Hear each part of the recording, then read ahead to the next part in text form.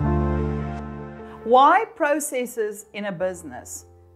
So if one think about the importance of something like a sales process, I'd like to explain that in terms of a metaphor.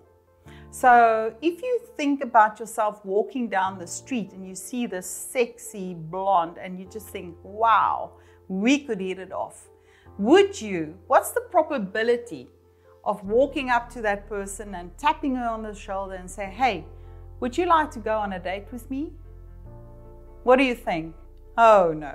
Most probably, most people I ask say, oh no, they won't say yes. In fact, I'll probably be worse off. So here's the thing about a sales process. Are we investing nearly enough time to woo our customers, to build a relationship with our customers, get them to buy from us because they know who we are and they can trust us? So the same way that we don't date a stranger, why are we expecting, or how come we expecting our clients to buy from us when they don't even know us?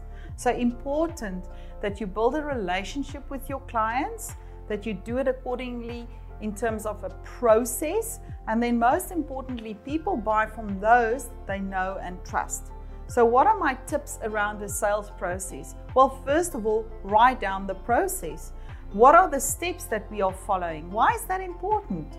Because you want to make sure that the experience of your clients are always exactly the same. Doesn't matter who they speak to, who deals with them, they get greeted in the same way. The process of, in terms of quoting them, setting up meetings, the frequency, the time that lapses between steps are always exactly the same.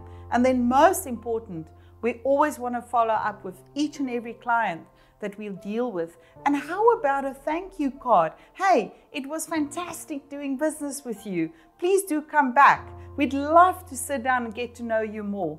So I have still got to see some business owners out there thanking their clients for business.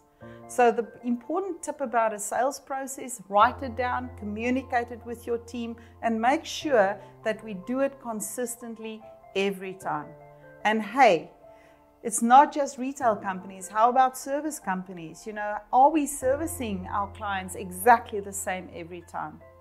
So if you think this is interesting, let's have a conversation about the sales processes in your company. On my website, my details, lindiemalan.com. Head over there, make contact. Let's have that conversation today about the sales processes in your business.